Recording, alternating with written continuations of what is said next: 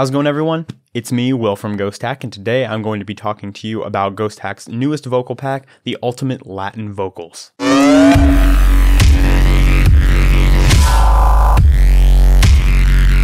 Now this pack comes with 5 different Latin vocal acapellas that you can use in your tracks, but I feel like the most interesting thing about all of this is the layers that the acapellas actually have, because you don't just have the main acapella. It's also backed with like harmonies and ad-libs and other backing vocals that you can see in here, some of which are singing, some of which are talking. I'm going to show you exactly what I'm talking about right now. So first I'm going to go over the actual vocals and the different files that we have going here, and then after that I'm going to take you through the project file of the demo track that I made to go with this pack. So now you can see here the 5 acapellas. We're going to go into acapella number 1, and you can see we have more than just an acapella. We have the acapellas just all together. We have ad-libs 1, ad-libs 2, ad-libs clean. There's the backing vocals. We have some dubs. We have harmonies, and then just the main lead. Like there's a lot of different sounds here. Like take for example, here's just the main lead.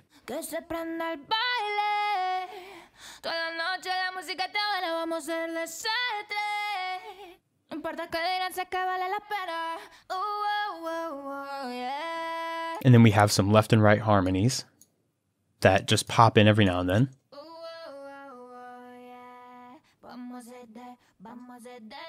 And those line up with the original lead. And then here's some more backing vocals.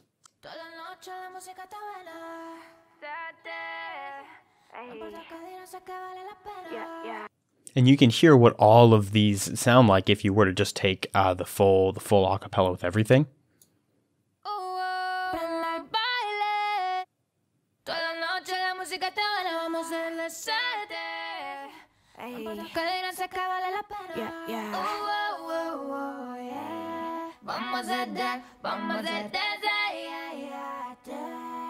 And since you have all the stems, you have access to all of the individual vocals that are playing, all the time. And I'll show you an example of this when I'm going through the actual demo project that I have. But next up, you can hear this next acapella. Let's just take the main lead right here. This one's in E major. Fuego, fuego, soy fuego, I'm the fire. Soy fuego, fuego, soy fuego, I'm the fire. Cuando siendo no me apago y para encenderme beber es un mago. Sé que te gusta lo caro y yo brillo just like a diamond. And here we have some backing vocals. Yeah. Soy fuego, fuego, soy fuego, I'm the fire. Soy fuego, fuego. And here we have some harmonies for that. Fire, fire, fire. And we also have ad-libs and vocal dubs, but if we take all the backing vocals, just all of the backing vocals in one track, you can hear them together. Yeah.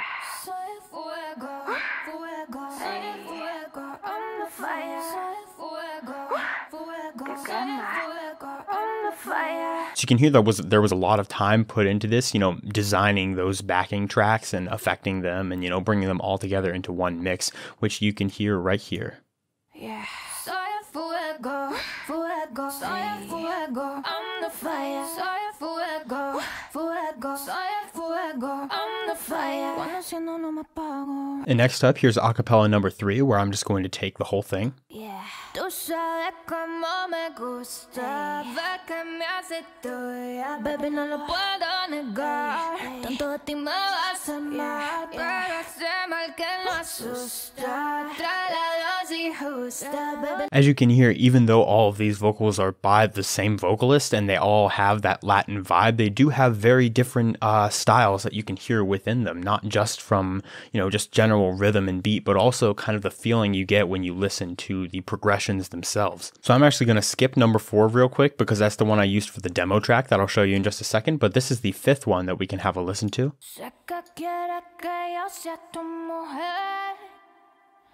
Que has probado y no te gusta otra piel. Lo que yo tengo no lo quieres perder. Quieres perderlo.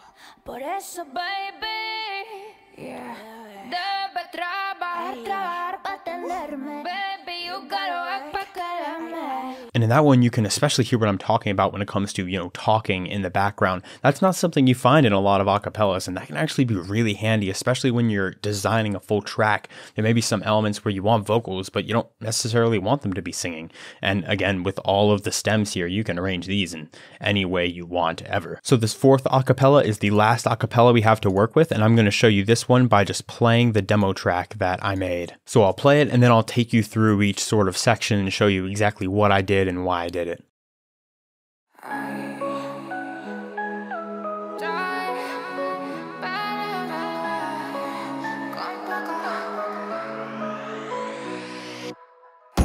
Rum, pum, ponte contra la pared. Con ese movimiento 1, 2, 3. Te enseño el ritmo de este perreo salvaje, perreo salvaje. Rum, pum, ponte contra la pared. Con ese movimiento 1, 2, 3. Te enseño el ritmo de este perreo salvaje, perreo salvaje. Ay, muéstrame todo lo que tú traes. La izquierda, la derecha y hasta abajo siempre hay. Ay, muéstrame todo lo que tú traes. Perreo salvaje, perreo salvaje. Tú sabes que me vuelvo loca con poco, que yo estoy al lado de te vuelvo loco, loco. And I don't need no nothing but a beat. Para el perreo salvaje para ti. Rum, pum, ponte contra la pared. Con ese movimiento 1, 2, 3. Te enseño el ritmo de este perreo salvaje, perreo salvaje. Rum, pum, ponte contra la pared. Con ese movimiento 1, 2, 3. Te enseño el ritmo de este perreo salvaje, perreo salvaje. Ay.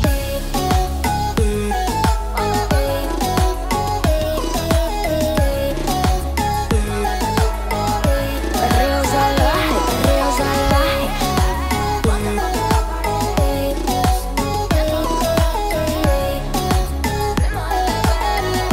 Perreo salvaje, perreo salvaje. Ay.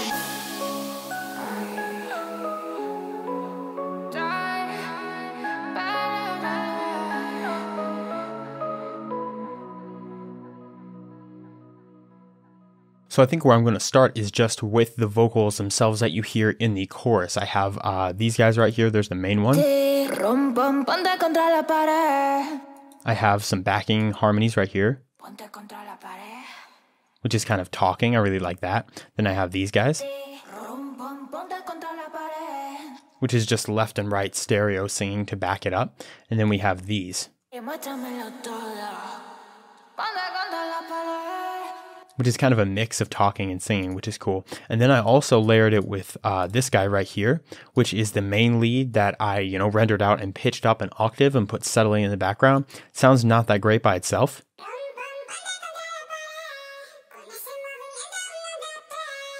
But when you pair it with the main vocal, it sounds pretty good. Rum, pum, ponte contra la pared. Con ese movimiento 1, 2, 3. It adds more texture to the track there. And as far as the effects that I put on the vocals themselves, really it isn't too complicated. What I started out with was just a Maximus, where in the low end, I was really making sure that the low end of the vocal didn't go too high. You can see where the bands are. Rum, pum, ponte contra la pared. Con ese movimiento. Anytime the vocal went down that low, I really wanted it to be controlled. So I did that right there. It doesn't do too much, but I didn't really do much in the mids, just a little bit of compression. Rum, pum, ponte contra la pared. Just mainly on the peaks.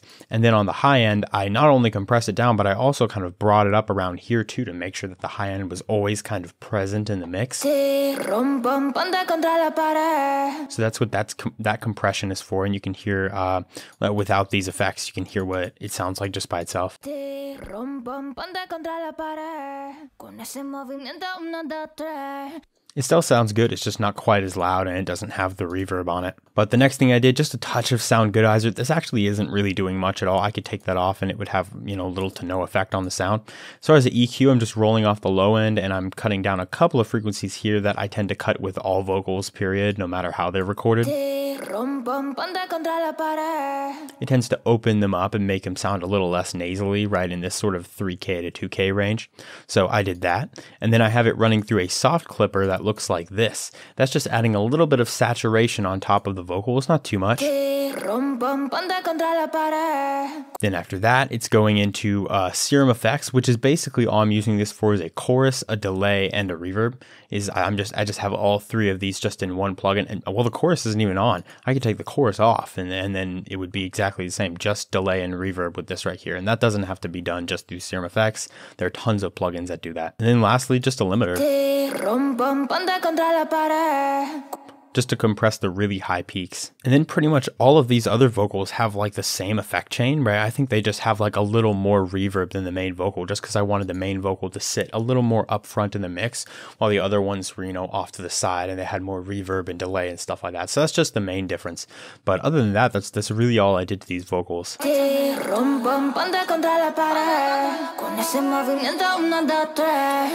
And the fact that there's just 4 or 5 layers going right here is what makes it sound so thick and rich and nice. After that, this clip is muted. I have some chords.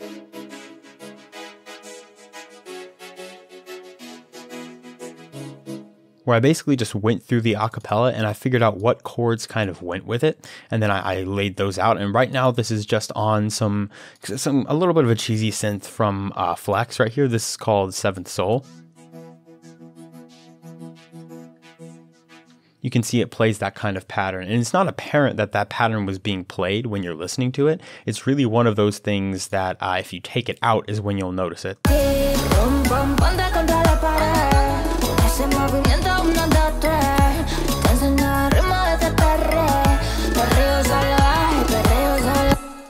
Even then, there isn't too much of a difference. This is just a backing synth. And then along with that, I have these chords playing the exact same chords. But it's a different preset. This is Creepy Drone, and it sounds a little broken and weird.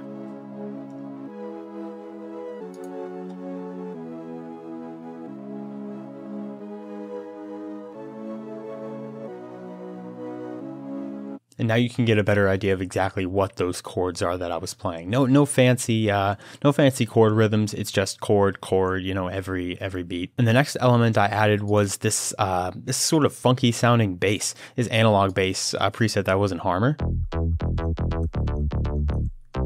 I did dabble at presets a lot in this demo track just because I wasn't focusing on the sound design. I was mainly trying to highlight the vocals and, what they could do in making a decent track. But there's this, the analog bass preset in Harmor is doing this.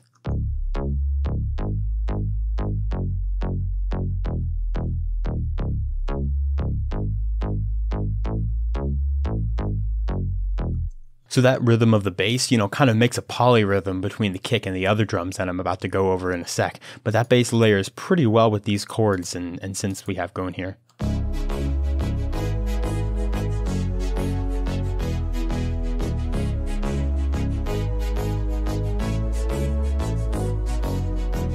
Then the next synth I added is more of a lead kind of bell pluck thing.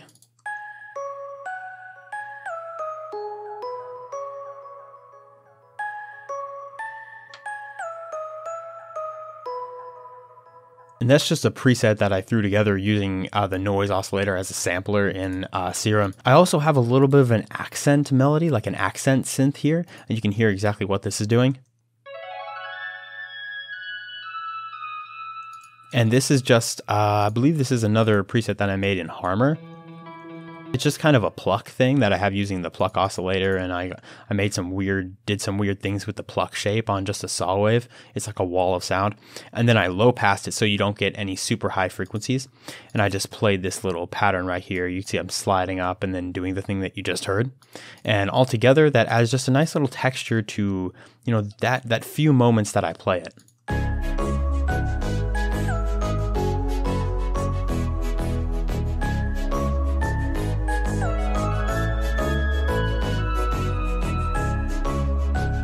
And then moving on from this one, we have the drums. I have a tambourine,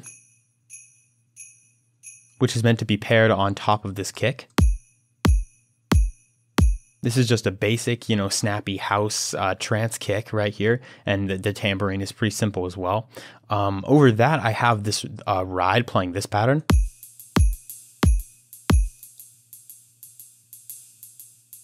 And even though it's not something you notice right off the bat, it really does add to the mix. It adds some noise and it fills it out. Now these are percussion loops, so I'm going to get to those in a moment. But after that, I have a little bit of a snare that I'm adding here. And this is just like, it's not a ghost snare, but it's like an accent snare. I'm saying accent a lot in this video, but basically it's just there to provide some rhythm and some polyrhythm to the actual main kick in a rhythm that you're probably pretty familiar with.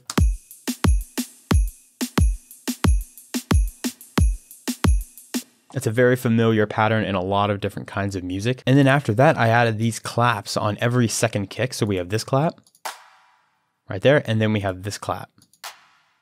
So it all adds together like this. To get your basic kind of EDM beat. And then to make sure that, you know, the Latin kind of ethnic side of things is mixed in, I added these percussions from this percussion loop.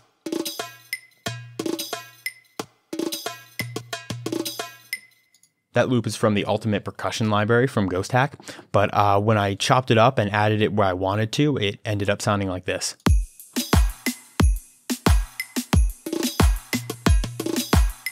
And then after that, the only other things I added to this would be some sound effect noisy cymbal that is just an FL Studio sample. We have a crash cymbal right here. And then I actually used some horns, like some brass. And this is actually a really dark brass hit, but it's not very loud. I brought it down so it's not super apparent in the mix. But altogether, it all lines up to sound like this.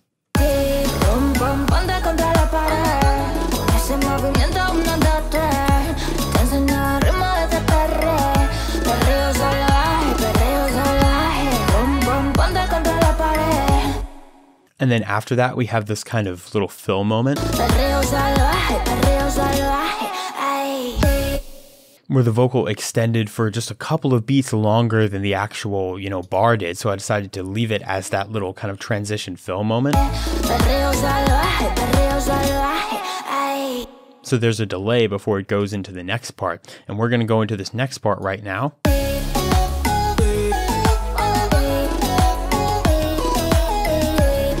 Because this part is a lot of fun. You can see I'm definitely taking advantage of these backing vocals right here. I'm using those when I think they sound good. Just backing up this vocal chop.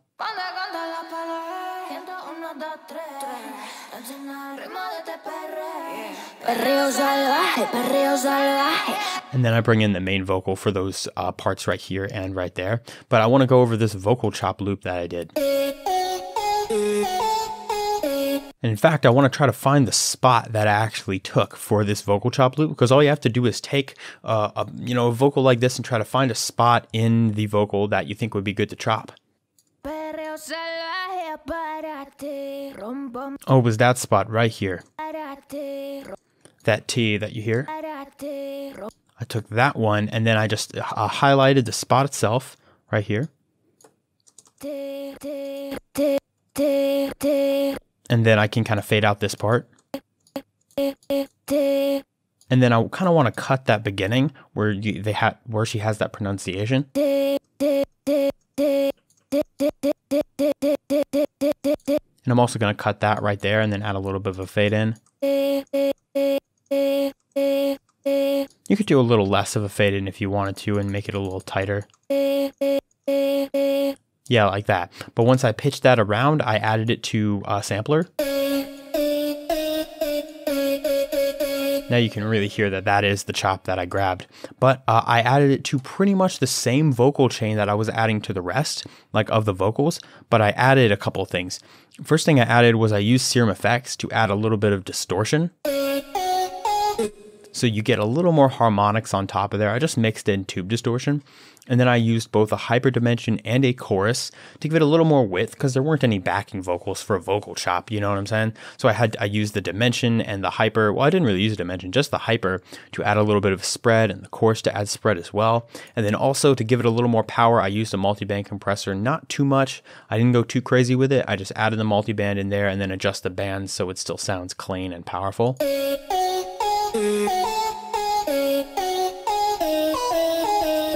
And then I made sure at the end here when I knew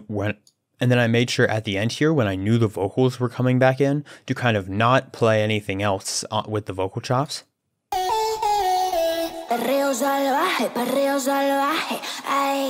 And then for this outro, you can kind of see exactly what I did. I just, had that same thing going that I did before. I added the little riser right here that I used.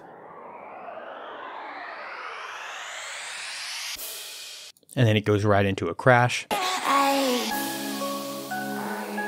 And then I play the melody. There's some ad-libs going right there, and I mixed in a lot of echoes. And the melody just fades out, and as do the chords. I had those extended. It all just fades out to a good conclusion. But that's the main part, and now I want to talk about this intro part. And now if you listen to the actual intro of the beginning of the song, you can hear that I did basically exactly the same stuff that I did in the outro. So let's take a listen.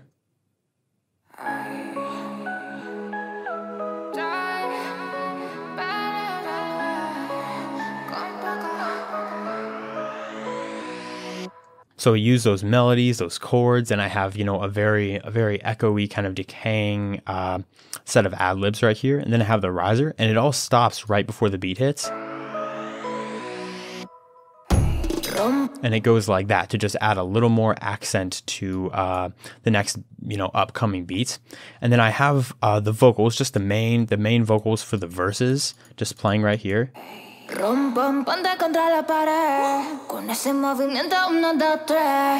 they're leading the track in all their, you know, reverb and layered glory. And then these tracks are actually muted right here. These used to be pianos that would help me keep track of like the chord progressions of each part of the song. But what I did was I took these chords right here, and I chopped them up and used them in specific spots because I didn't want the chords to be playing throughout. I just wanted them to hit in certain areas.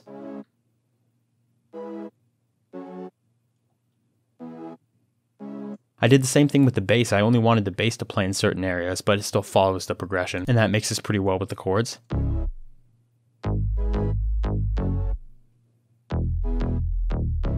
And then after that, I have a kick drum just hitting like this. It's not a very bass heavy kick drum, sounds kind of trashy, but I really like it. I'm okay with it.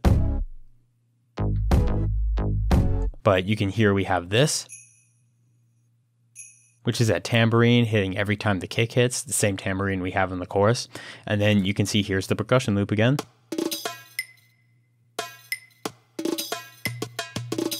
And that comes together to make a pretty nice beat.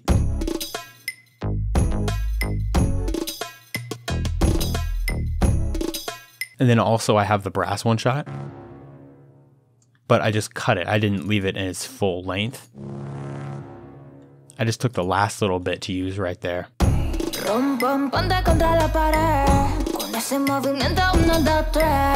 And then after that, we have this riser coming in right here, and the rhythm kind of stops for this one part. And again, that's just to kind of make the first hit of the next bar hit a little bit harder. And then there's another delay right here before the drums come in. I thought it would be kind of interesting to add that sort of delay with the rest of the drums. You can hear what that sounds like.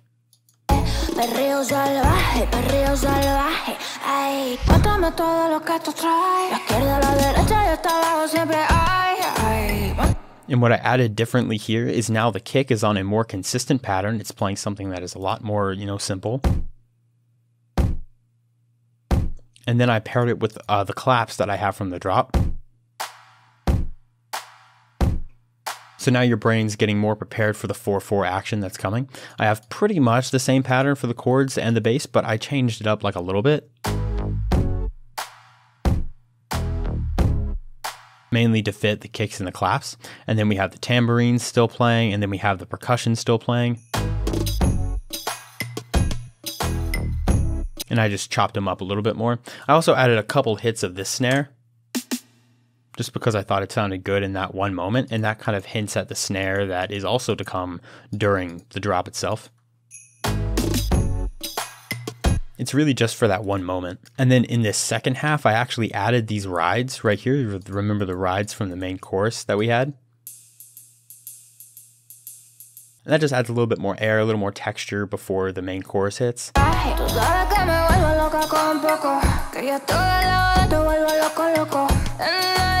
And this next part is actually a lot of fun. I added an interesting effect before it goes into the drop, because again, there was a gap where the main chorus and the rest of the vocals didn't exactly fit on rhythm. There was kind of a fill in between. So I decided to use that to just, you know, do some really cool effects to the vocals and then rise up before the main chorus hits. And you can hear exactly what that is.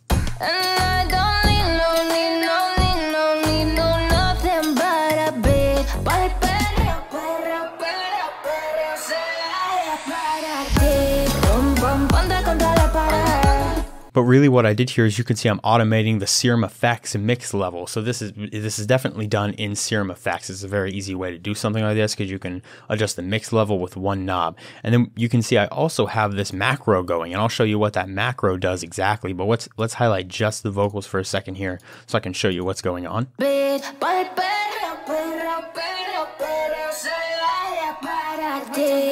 And then it goes back to the normal. So I have a vocal bus right here, which all of the vocals are running through. And what I did was I put on a Serum Effects, and you can see that the knob is off because the mix isn't up right now. But what I did here is I added a little bit of hyper dimension. So it adds, just a little bit going here.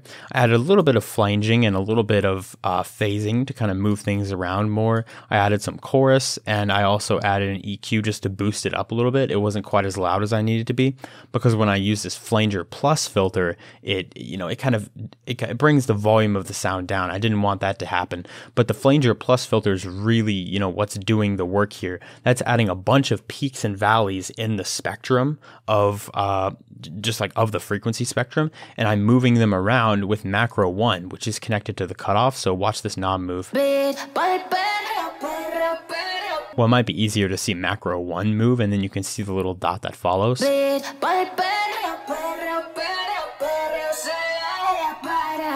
But you can hear what happens when I bring the resonance up to really increase those peaks and valleys. We get some weird sounds.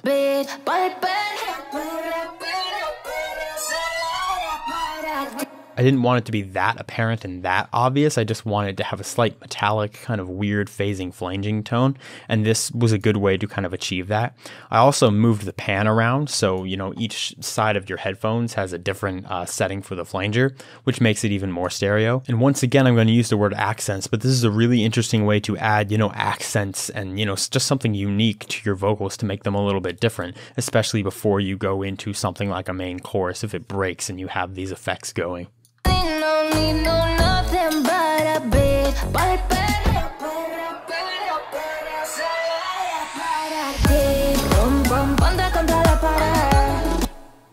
But in the end, obviously, without these vocals, this track would be very boring and pretty much nothing. I'd never be able to release this.